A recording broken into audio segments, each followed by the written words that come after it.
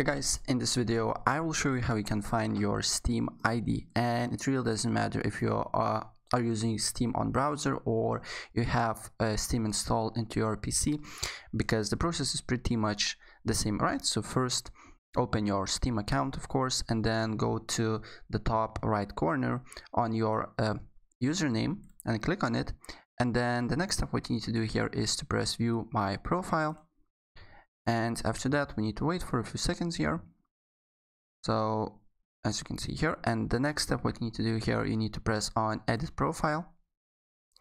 And once you're here, make sure that custom URL is blank. So for me, as you can see here, is random letters. So I will delete the letters and then I press save.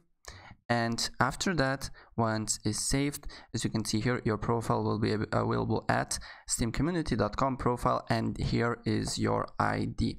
So this is your ID. All right. So that's pretty much it, how you can find your Steam ID on Steam. So guys, if I help you out, please press like button and subscribe for more. Take care. Bye.